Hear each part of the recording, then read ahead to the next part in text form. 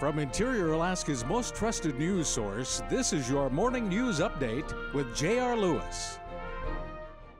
Good morning and thanks for joining us. Friday, May 1st, 2015, and in the news this time, a sentencing hearing started yesterday for a Minto woman charged with fatally stabbing a man in 2013.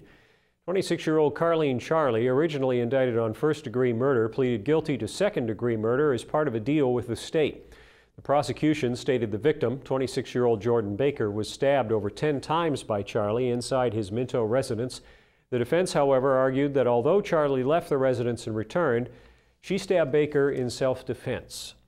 On Capitol Hill yesterday, Alaska U.S. Senator Dan Sullivan spoke on his amendment to the Iran Nuclear Agreement Review Act.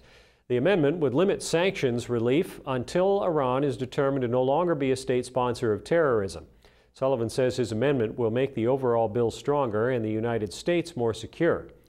Sullivan also joined a bipartisan group of senators to introduce legislation to repeal the EPA's Waters of the United States rule. Sullivan says the bipartisan bill would require the EPA to consult those who will be impacted by that rule. And kindergarten enrollment for the 2015-2016 school year is being held again today. Registration will take place at the prospective students' attendance area school. Parents are required to bring proof of the child's age, residence, and mandatory immunizations.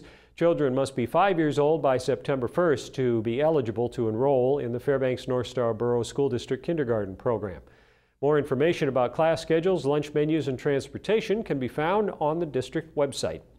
Quick look at the Fairbanks weather. Today, mostly sunny with highs in the 50s. Tonight, partly cloudy, lows in the upper 20s to lower 30s. Tomorrow, mostly sunny with highs in the mid to upper 50s. Extended forecast, sunny on Sunday, partly cloudy Monday, mostly cloudy Tuesday through Thursday. Highs around 60 and lows staying in the mid-30s. That's all we have for right now. Glad you could join us. And don't forget to sign up for our breaking news text alerts by texting the word breaking to 33733.